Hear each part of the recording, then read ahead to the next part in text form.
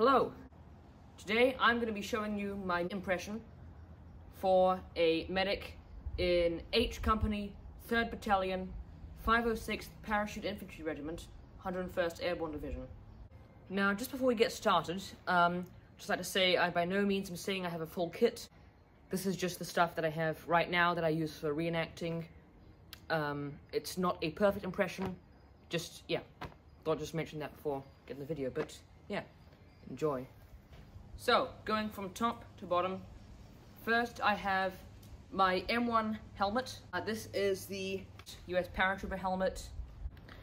Now, for those of you who don't know, before D-Day, paratroopers in the 101st Airborne Division were given markings to paint on their helmets to identify which unit they're in. So if someone comes across them, they'd know which unit they belong to. The 101st Airborne Division was organized into several infantry regiments, so 3 parachute infantry regiments and 1 glider infantry regiment, as well as some other subunits that we'll talk about. So, first was the 501st Parachute Infantry Regiment. This was denoted by a white diamond on the helmet. Then there was the 502nd, which had a white heart on the helmet. Then the 506th, which had the spade. And then there was the Glider Infantry Regiment, the 327th. They had a club on the helmet. And a couple subunits would be the 326th Engineer Battalion, which had a E. And the 326th Airborne Medical Company, which had a white cross. Then you'll notice a small tick mark, hash mark, whatever you call it. Some units did this on D-Day. They were all used in Market Garden, but only some units did this on D-Day. Now, this was to identify which battalion a soldier was part of. So, at the top, at the 12 o'clock position, would be the HQ company. Then here, at 3 o'clock, would be 1st Battalion, 6 o'clock, 2nd Battalion, and 9 o'clock, 3rd Battalion. Now, I represent 3rd Battalion, however, I have my tick mark, hash mark, at 3 o'clock for 1st Battalion. This was because before D-Day, there was a mix-up for soldiers in 1st and 3rd Battalion, and they got their sides mixed up, so you see many soldiers in 3rd Battalion have their tick marks in the place of 1st Battalion. So to avoid confusion, soldiers in 3rd Battalion were told to add a white dot at the front and back of their helmet to identify them easier. Next, moving down, I have my reinforced M42 jump uniform. This was the standard uniform given to US paratroopers up until late 1944, where they started switching into the M43. So you'll notice this uniform is quite dark and waxy, with some white spots around it. This is the CC2 treatment. So uniforms before D-Day would have been impregnated with a CC2 treatment, which sealed off the uniform. It was an anti-gas treatment. It stopped gas from seeping through the uniform and irritating your skin. It's often overlooked by reenactors, but all uniforms would have been CC2'd for Normandy, with very, very few exceptions. Underneath my M42 jump jacket, I have my M37 wool shirt. Next I have my patch and armband, so this is the 101st Airborne patch. Then I have my medic armband. It's buttoned at, around the bottom here. This is an original medic armband from the 326th Airborne Medical Company. Now moving on to my webbing, my web gear, field gear, whatever you want to call it. So first, you'll notice I have this GP bag. This is a general purpose M1 ammunition bag. Now going back to my role, I'm a medic. All medics would have been issued with a medic harness, which consisted of yoke suspenders and 2 medic bags. However, airborne medics found these harnesses too cumbersome to wear when jumping out of an airplane, so they just used 1 bag on a GP strap or litter strap or any sort of strap they could find. In my particular case, as a medic, before D-Day, I did trade with another guy who had a GP bag. I figured that the GP bag could carry more stuff than the medic bag could, so I could have some of my personal equipment in there as well. So I did a quick trade with another paratrooper before D-Day, and that's how I acquired this GP bag instead. Next is my M36 pistol belt. I have my M36 suspenders. These have felt pads on them. These were used by paratroopers to help distribute the weight more on their shoulders, makes it more comfortable, although it is a real pain putting on. Next, I mentioned the musette bag, so this is where you'll keep most of your gear in. This is all your personal items. You'll probably have a raincoat in there, halazone tablets, your wash kit, K ration. Many people say that have 3 sets of K rations because paratroopers were expected to survive 3 days behind enemy lines. This is utter nonsense because no one's going to have a place to carry 3 sets of K rations because that's 9 boxes, and you'll have to take out a bunch of stuff to put those in. So paratroopers would have just carried 1 box. So jump rope, let down rope, whatever you want to call it, given to paratroopers in case they get stuck in trees. Some of them kept them because they could come in useful. Some of them couldn't be bothered to get rid of them. Others would have just dumped them. And since this is D-Day plus 1 or 2, then bye-bye jump rope. Right. Next, moving along here, I have a rigger pouch. So this is an ammunition pouch made by the riggers. The riggers were the guys we mentioned earlier who reinforced these pockets. They made these special pouches for paratroopers to carry ammunition. In this case, this is where I have my 2 fragmentation grenades. Next, moving along, I have an M1910 entrenching tool cover with not an M1910 entrenching tool because it's missing the iconic T-handle there.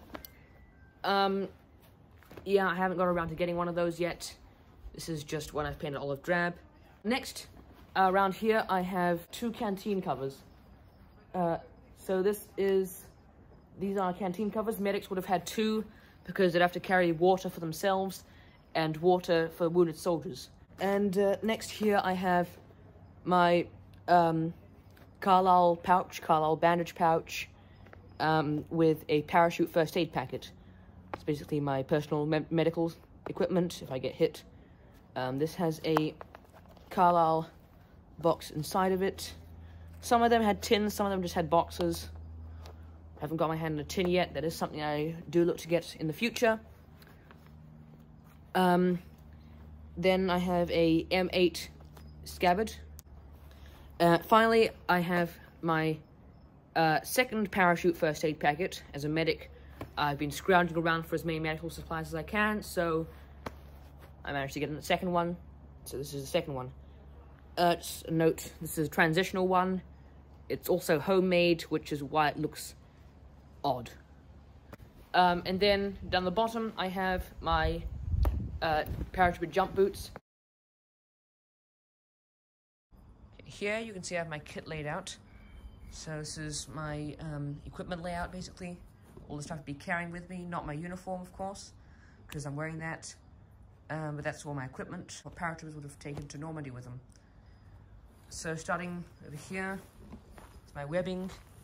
As I mentioned before, it's the box from the first aid pouch. Now you'll notice my suspenders, the 2 straps there. One of them is not clipped onto the belt because those would clip onto the D-rings of my musette bag. There. And that brings us to my musette bag. So here I have my musette bag of some of the stuff I'll carry inside it. First, here you have the poncho that was sticking out. I know I said poncho, not raincoat. I will get around to getting a raincoat soon, but for now I have a poncho because it's the only thing I could get, and it also doubles for US Marine Corps as well. And the musette bag itself, of course. Some wool gloves, K-ration box that has been absolutely battered. My extremely faded gloves. Then my medic armband, of course. Blasting caps for explosives. That's because I'm in 3rd Battalion. They had the engineers and all sorts of demolition squads and stuff attached to them, so I'm just carrying that for one of the guys in there who got too much to carry already. Toilet paper, Waldorf. I think it's original, I'm not sure. Halazone tablets. They're water purification tablets, basically. Those are homemade. Next I have eye goggles, a spoon, packet of charms, weekly sweets, then Jeep cap and an HBT cap. I wouldn't take both of them. I just lay them both here. Then I have personal items, diary, toiletries. I have not got a toiletry set, bag. I don't know what it's called. Toiletry bag, toiletry set. I've not got one of those, but I'll get around to getting one of those soon. But it's just like the raincoat, not very high on my priority list because hardly anyone's going to see it.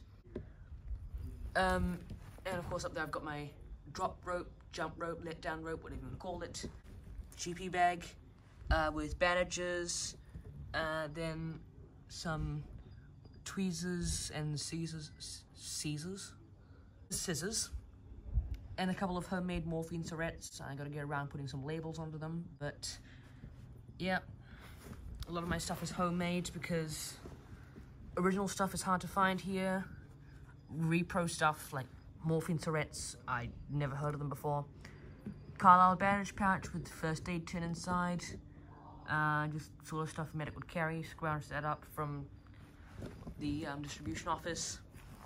Now the things we'll be missing from here are packets of sulfur powder, sulfitamide powder, whatever you call it, and some wound tablets. Now I will get around to making those soon.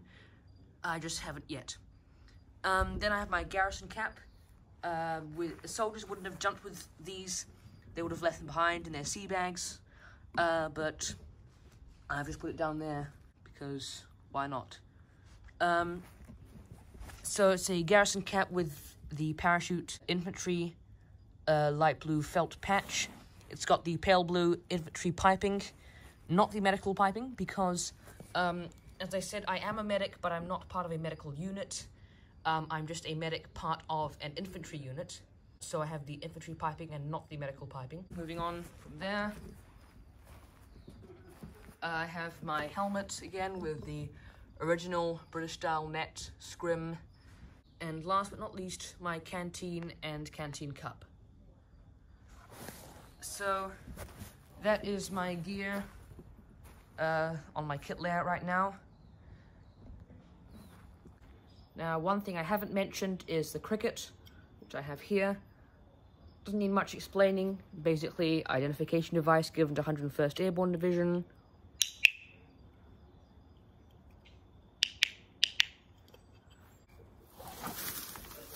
Well, that is it for today's video. I hope you enjoyed that. If you have any questions, feel free to comment them below. Other than that, I hope you enjoyed it, and I'll see you in the next video.